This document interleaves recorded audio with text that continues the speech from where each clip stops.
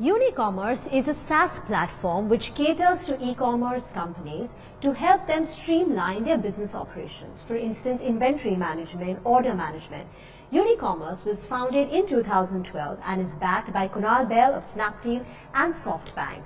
We have with us joining in the top management, Mr. Kunal Bell, Promoter Non-Executive Director, and Kapil Makhija, the MD and CEO. Gentlemen, thank you very much for joining in. Today, Unicommerce is a fairly small company, 100 crores in terms of top line. What is the growth aspiration? We've always grown ahead of the market, Reema. And when the market was growing at 30% 2-3 years ago, we were growing at 50%. And last year, when the market, we feel, grew probably like high single digits or low double digits, we were higher than that also. But at the same time, I think it is important to note that this is a business which has very high operating leverage. So even though that the revenues grew 15%, the PAT doubled in a year. And that demonstrates the strength of the product and the high margin nature of the business. So even going forward, we anticipate that as revenues grow, the profit should grow almost disproportionately with revenue growth. So to your mind, what are the steady state operating margins? Most SaaS companies in this space tend to operate around 25-30% margins EBITDA margins at steady state. We do anticipate at some point we'll also get there.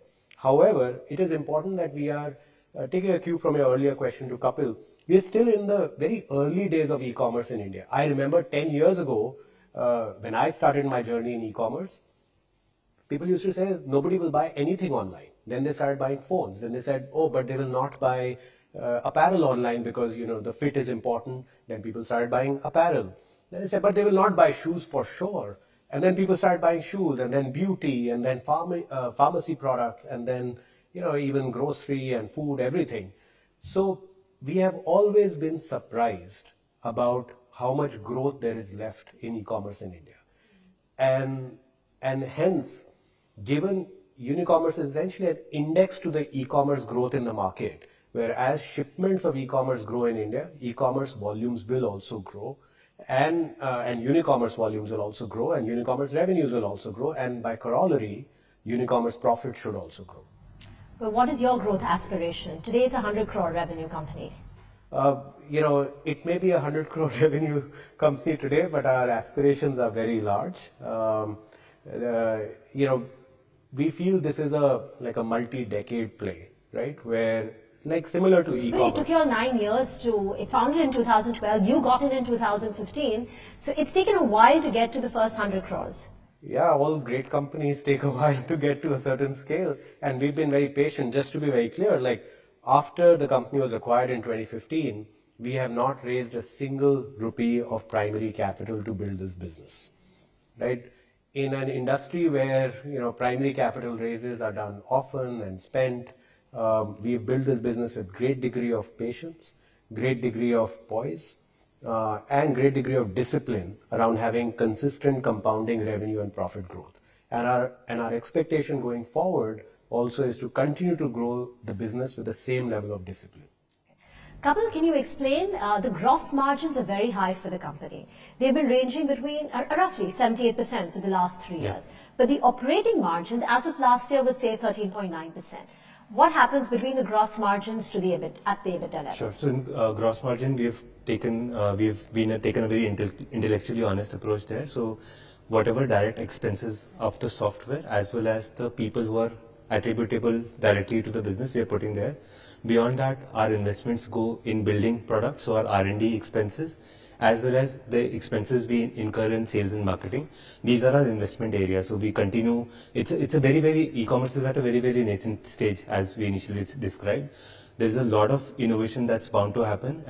E-commerce ecosystem has gotten complex over time, and the complexity will continue to increase in geometric progression. So there is a constant effort in ensuring that we are offering new products to the ecosystem to simplify e-commerce selling for them. So our investments go into not only building new products, but ensuring that we are investing appropriately in sales and marketing as well, so that the reach of these products to the ecosystem.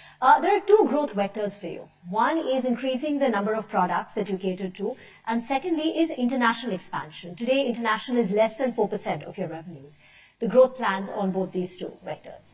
Yeah, so look, most SaaS companies usually begin with having a hero product. That is their wedge in the market. That's why they become famous. That's why they get known. For us, that's been our warehouse management software, our order management software, which process, our warehouse management software powers over 8,000 warehouses globally.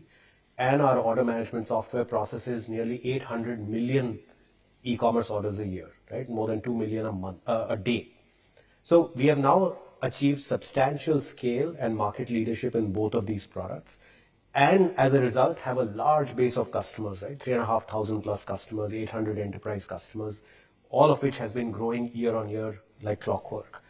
We do feel that this provides us a great foundation to now offer these clients of ours and new customers also products that will further simplify their e-commerce journey.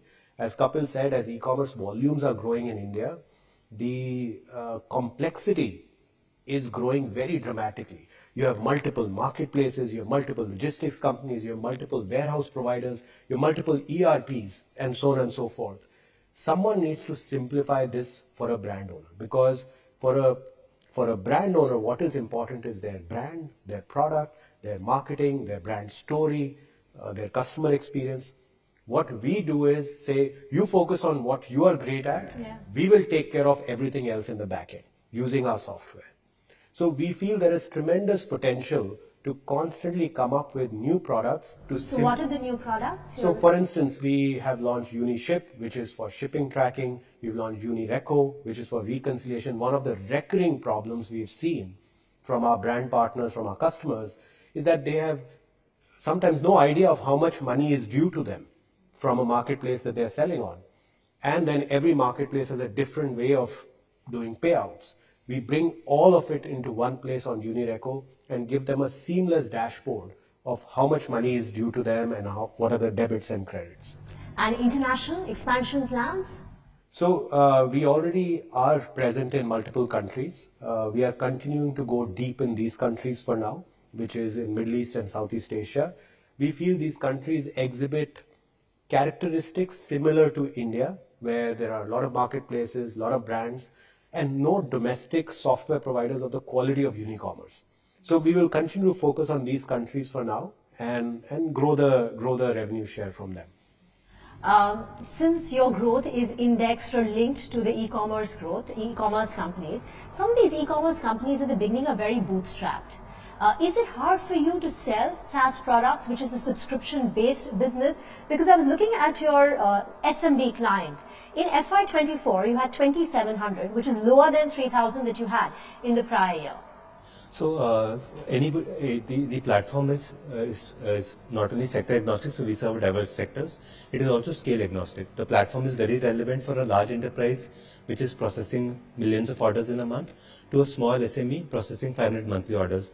All these SME small businesses have an aspiration to grow large, right? And for them to grow large in Indian e-commerce, they have to sell on multiple marketplaces. They have to deal with multiple logistics partners.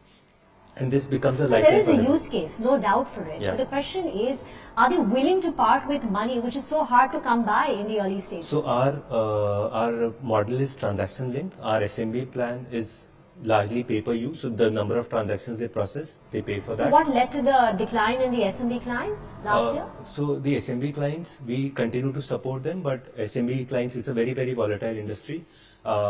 We started with an experiment wherein we were trying to see if we can get some of these SMB merchants online as well, and we wanted to see how that experiment pans out. But we realized that we are a post-purchase enablement company. After they started getting orders, we cater to enabling their supply chain. So this experiment, while we try to do, but ultimately we realized that we are actually better off focusing on the post-purchase journey. That's why as part of this experiment, we had got a cohort of customers. Ultimately, they were not getting on orders. We have kind of continue to focus on our core products itself. But SMB, as the SMB scale up, SMB is a big lever for us to get a reach in the market. Today we serve about 3,500 plus clients, of which roughly about 2,700 are SMB customers. So as you rightly pointed out, there's a use case for the SMB customers as well. We continue to reach out to many SME customers, get them on board, and as they scale up, some of them come to our enterprise plan as well. I think the important thing to note here is that 90% of our revenue is actually from enterprise customers. Okay. SMBs are, about 10% of our revenue. So they contribute a very small percentage of our revenue, and at some level they serve as a funnel into becoming enterprise customers tomorrow or in the future. But further to Kapil's point, the SMB customer is a volatile customer in terms of there is a lot of churn, where someone will start selling online and 3 months later realize they want to get out of it. So that part of the business will be a high churn business, but we are okay with that because one, that is uncontrollable. Honestly, someone wanting to shut down their business is not in Unicommerce's control. That said, we will continue to invest in providing great products that are appropriate for the SMBs, hoping that many of them over time will grow and take on the enterprise plan, which is 90% of our revenue. Okay. Kunal, this IPO, there is no fresh money which is being raised, which will be utilized by the company. It's a pure offer for sale, and the percentage stake sold is fairly large. Why you're looking to partly check out? So, personally, I'm not selling a single share. No, not personally, but Ace Vectors is. Ace Vector, our holding company, is selling a certain percentage of its holding, not the majority of its holding, but a smaller percentage of its holding, in order to make the statutory minimum of 25%.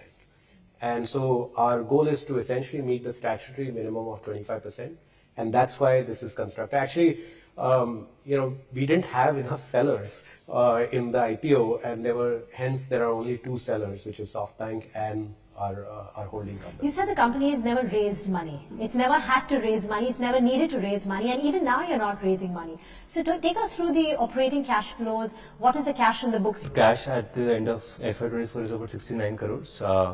And as a business, we've continued to generate cash on a regular basis. We've been profitable since FY21 and continue to have a strong cash flow coming into the business. So our internal accruals are enough. And during all this time, we have added new customers, we have built new products, and we've been able to do that through our internal accruals as well. And we built this business with great discipline, where we are very, very clinical about the investments that we are doing. We are very, very measured in terms of areas that we are investing. And that's sort of the DNA of the company, and we continue to build that way. And that's why since 2015, we haven't raised primary. We don't see the need right now, because we feel that in terms of our growth plans, our internal accruals are enough to invest and continue to drive the growth that we are anticipating for the business. Kunal, one final question then on the valuation. The IPO is being priced at 93 times, trailing multiple. Some would say it's high. How would you respond to that? Look, investors should make an informed choice whether this company makes sense for them to put their hard-earned money behind or not. We have put in an incredible amount of effort over the last close to 10 years in building this company. We built it with great discipline. We built it profitably. We are doubling our profits last year to this year. Our revenues are growing even in a slow e-commerce market. We feel that the company has a lot of potential. But on the valuation, I feel that investors should make an informed decision based on all the disclosures, abundant disclosures we've made.